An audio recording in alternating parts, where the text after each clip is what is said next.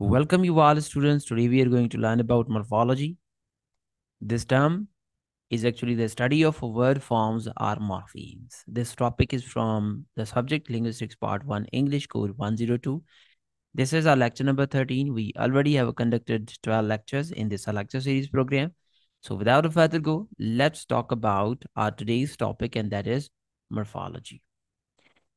It is derived from the Greek word morph meaning form and logos meaning word. So morphology is actually the study of forms of words in simple terms. Here is actually the literal meaning of this word. Thus, it is the study of morphemes or word forms and structures. So we actually study structures of language, word forms of language, how words are being formed, and what are morphemes.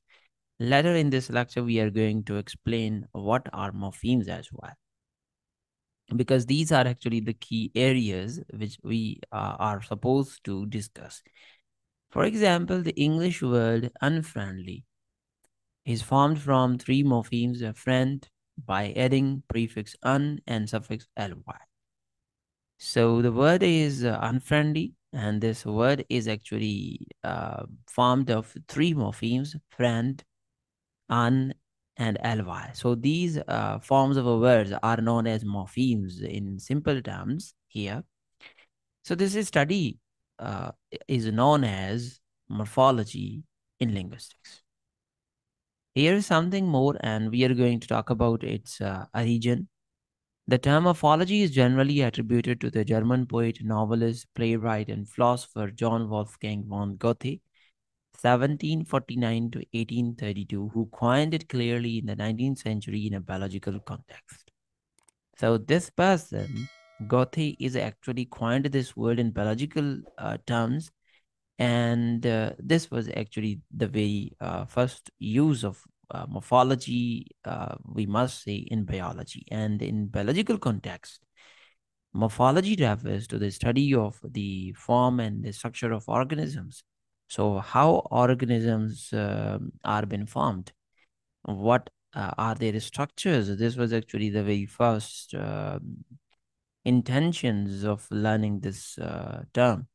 In geology, certainly it has a different meaning. It means to say, in different branches of science, yeah, it is been taken differently. In geology, it refers to the study of the configuration and evolution of landforms, how this land evolved, and how it has been configured. So this is actually the study of geology.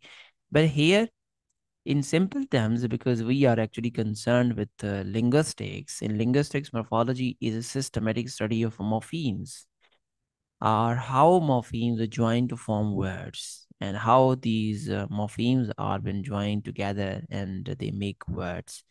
So this is actually the study of morphology in linguistics. In linguistics, morphology refers to the mental system involved in word formation. So our mental system, our mind, how it forms words, or how words are being formed in one's mind, are to the branch of linguistics that deals with words, their internal structure and how they are formed, or even in linguistics, how structures of language are formed. What are the structures? Actually, the structures of language like subject, verb, object, but where to put subject, where to put verb, object, and how these words like subject, in simple terms, how this has been made up of, or what is the structure of that particular word. So this is actually the study of morphology in simple terms. Here we are going to talk about the areas of morphology, and those are morphemes and words, as we already have learned, or we already have discussed, and these are actually the areas which are part of definition of morphology. Morphemes, minimal units that cannot be further subdivided into meaningful units. Such minimal meaningful units of grammatical descriptions are generally referred as morphemes. So morphemes are actually, in grammatical terms, these minimal meaningful units, the smallest unit in language which has meaning or which has grammatical function. On the other hand, if we look at word is the Single unit of language which means something and can be spoken or written. So word is actually the single unit of language which means something. एक single unit जो है. For example, here is the example and it is very clear. The word unlikely. So unlikely is actually word. It has meaning, has three morphemes, unlike plus ly. So this word is actually made up of or composed of or formed of three units, unlike and ly. So these are actually the morphemes. So word is actually the single unit having single meaning, but morphemes are actually the units within word. So this is actually these are the areas of morphology which are known as morphemes and words. Here, one more term we are going to refer, and once again we are going to define morphemes, words, and lexemes, which are actually part of morphology. Morphemes, as we already have learned, these are minimal units that cannot be further subdivided into meaningful units, are known as morphemes. On the other hand, words, as word is a single unit of language which means something and can be spoken or written. So any single unit which is spoken or written is actually the word. For example, the word unlikely has three morphemes, unlike and ly. So if we analyze these definitions, it is very clear that the word is unlikely.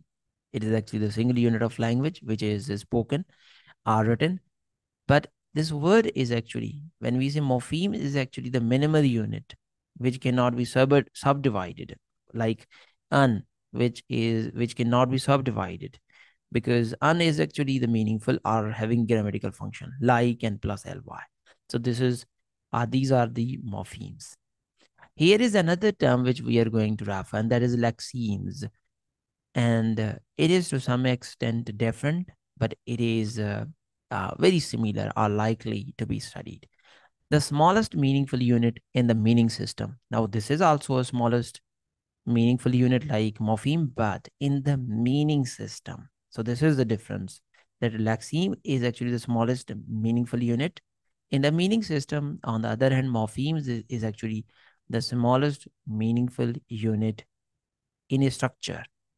Like, so this is the difference. So the smallest meaningful unit in the meaning system of a language that can be distinguished from other similar units. For example, the word pass away. Now, pass away, it has very different meaning. Pass away mean to say to die. Now, it has a single meaning. This is the smallest meaningful unit in the meaning system. In meaning system, this phrase or this idiom having single meaning. Pass away mean to say to die. Or kick the bucket, it has single meaning. It is not divided into three meanings, or because three words are used. Three words, but having single meaning. Give up, it has single meaning. Bury the hatchet mean to say giving up enmity. So bury the hatchet, it has single meaning. It does not have three or two meanings because two or three words are used. It has single meaning. So in meaning system, the smallest unit in language is known as lexeme. Or here is another way to understand this lexeme, that gave, gives, given, gave, and giving would belong to one lexeme, gave, because these all forms of a word, or these all forms in language give us a single meaning. In meaning system, they are single. Means all these words, gave, gives, given, gave, or give, they give single meaning. Thus, we could say this is actually lexeme. So this is what we are going to talk about in morphology. These are the areas of morphology. Thanks for attention. Thank you very much. Hopefully this would have been very helping for all the students.